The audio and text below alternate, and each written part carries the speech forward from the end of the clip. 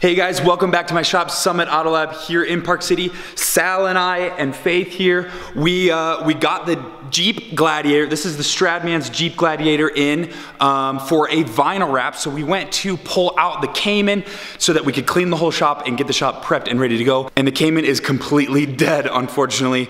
Another unfortunate part is that we're running behind schedule. So we need to start tearing into this Jeep Gladiator here and getting all of the components stripped off of the car so that the car is ready to be vinyl wrapped. And then later on our lunch break, we will try to fix the Cayman. So let's get to work. Here is the Stradman's Jeep Gladiator. As you can tell, it is glossy black, but it won't be for much longer. Also, it may look a little bit taller than stock, and that is because it is lifted. James brought it to us pre-lifted, ready to go. It is still on the stock tires, so it looks like it skipped leg day, which is kind of funny. But we need to start stripping this thing apart. We need to strip off the fenders here, which includes these daytime running lights. We need to strip off these latches. We need to strip off these vents, everything off the car. So that way each panel is completely bare. We can reach all of the edges, like underneath these rubber seals, so we can wrap it properly, and the longevity of the wrap will be there. The wrap can last a few years. So let's get stripping this thing apart. So I have you guys down on a tripod right here on the Jeep Gladiator tailgate. Faith is removing the taillights while I'm gonna be grabbing some tools for the other stuff.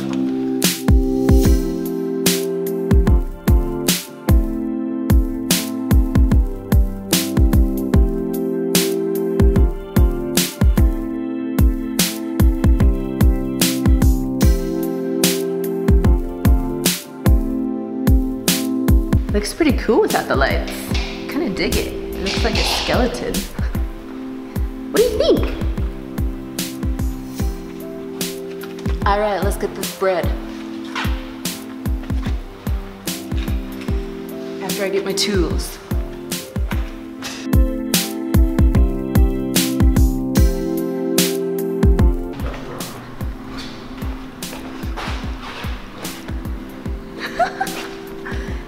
Someone's not having fun like I am.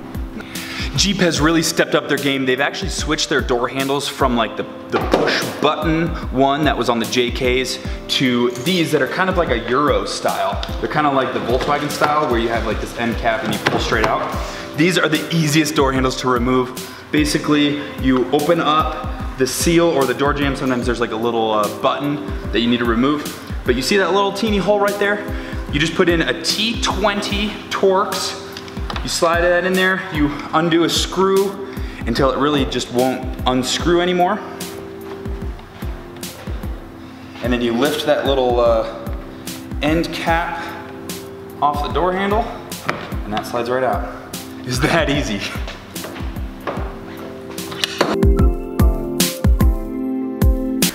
Careful, SpongeBob.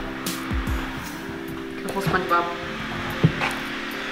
Careful, SpongeBob. Are you recording? Yes. Should I be like vlogging? Yeah. Okay, you guys, we finally unbolted all the bolts that hold the door in.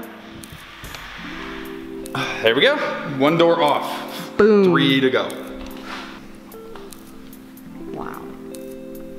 It's very technical. I don't think I could have done that better myself. Probably not. Just making money moves over here. Right, Clayton?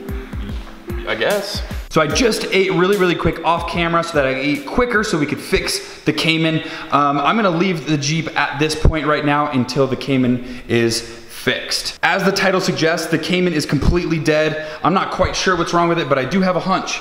The door's still open, but literally nothing works. Like I can't open the front trunk, can't open the back trunk. I put the key in the ignition, literally nothing. So, the key is locked in there now. So fingers crossed, I think it's just a battery. Fingers crossed it's not the alternator because I have no idea how to replace a Porsche Cayman alternator. But let's replace the battery and see if that does it. So if you don't have any power and your Porsche Cayman is dead, if you look right here next to the dead pedal, it's pretty hard to see, but there is a box right here. You can pull it open and that is where all the fuses are. Let me get a flashlight. Just grabbed my phone right here so you guys can see there is the fuse box. And if you looked at that red tab right above those yellow fuse pullers. That tab is actually a jumper tab. You want to pull that red tab right out, and that way we can get some power going in the system to open up the front trunk. Once I pull that tab out, I'm gonna need some power. So I have one of these like portable power bank things. I just bought it, so hopefully it works.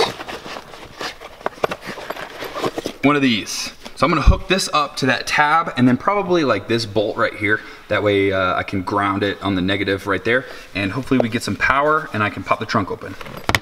Okay, so I pulled the red tab out right here, so I'm gonna connect the positive lead of the little jumper pack to there, and I'm gonna attach the negative one to that bolt I showed earlier. Press this on. Okay, we got the green light right there, so it should work in theory. Let's see. Oh no. Something's not right. It's either my battery is like so dead that no electricity can flow through it, or something else. So this technique right here works if the battery has like just not enough charge and it's still like a decent battery or whatever, but apparently my battery's not good, or there's something more serious going on. So I'll teach you guys how to manually, this is kind of like a bypass to get into the front trunk right here. Clearly didn't work. I'm gonna show you guys how to manually access the front trunk. There we go. So to access the front trunk manually, to get that thing to pop open, we need to remove this front driver wheel. And to do that, we need to get a jack under there, lift the jack up, get the wheel off, pull the wheel liner back a little bit, and then there's a cable back up in there that you yank on it, and it should pop the hood. So we gotta do that now, unfortunately. So it adds a little bit of time to the project.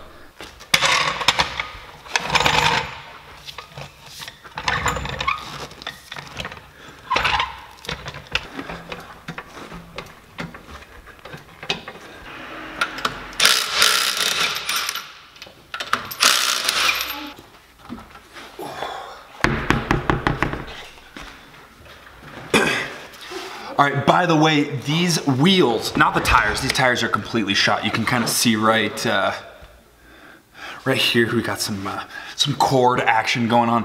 Anyways, these wheels right here are for sale in the state of Utah if any of you are interested. They fit 911s, Caymans, Boxsters probably. They're Roderick RW5s, I believe.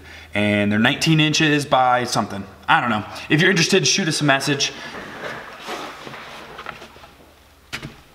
Okay, so the wheel is now off. You can kind of see the wheel liner here. It's two pieces. The cord is like directly behind here. So what I'm gonna do is undo this bolt, and probably that bolt, just so I can pull this fender liner back a little bit and we can reach back and grab that cord. Now these are T25 Torx.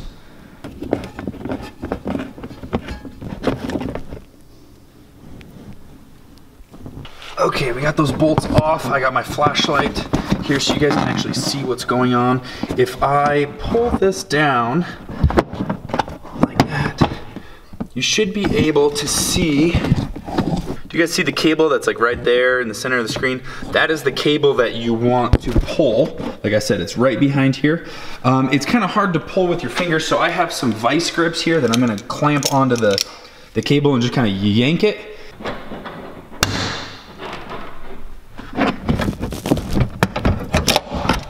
There we go, easy as that. Well, now I just gotta button it all up, tuck this plastic back in, get the wheel back on, and then we'll be in the front trunk.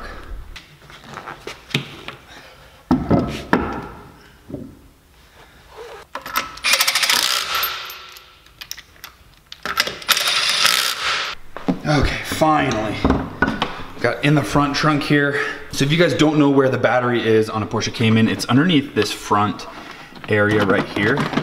You just lift this plastic cover off, boom, there's the battery. So the first step in troubleshooting what is going on with my Cayman, I'm going to replace this battery. I just bought this Duralast Platinum battery. I ended up going with a higher end battery just because I'll be running a lot more accessories to come. I also bought some new like terminal like accessory type things. There's more to come on that. But we gotta pull this battery out, which requires me to get a 10mm wrench to undo the battery terminals. I got that right there. And then I think it's like a 12mm or something to undo like the battery tray holder doohickey like that.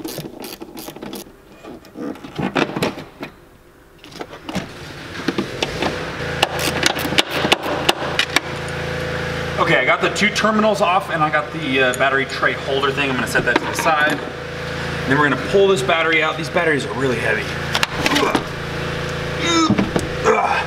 Okay, I got the new battery, which is even heavier. Oh my gosh. This battery's way heavy.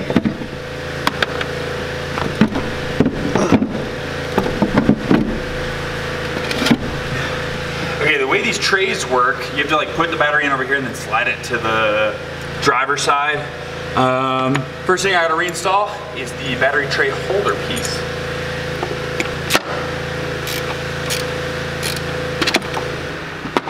Then we got the 2 terminals right there. The negative side right here. Right off the bat, you can see in that frame right there, the light turned on. That's a good sign. Okay, we'll crank these down. I just threw the cover back on, but before I shut the hood here, I definitely want to make sure the car can start. That way we don't have to pull the whole wheel off again and all that random jazz. Okay, so let's hop back in. I still got to clean up this whole mess right here. But right off the bat, it looks like we have power again, which is a good sign, for sure. Let's see if I put the key in.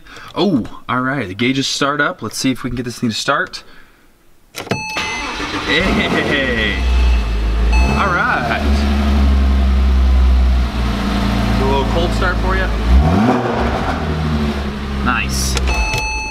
Okay, well, I think that solved our problem. Let's double check. I latched that. Let's see if it'll open.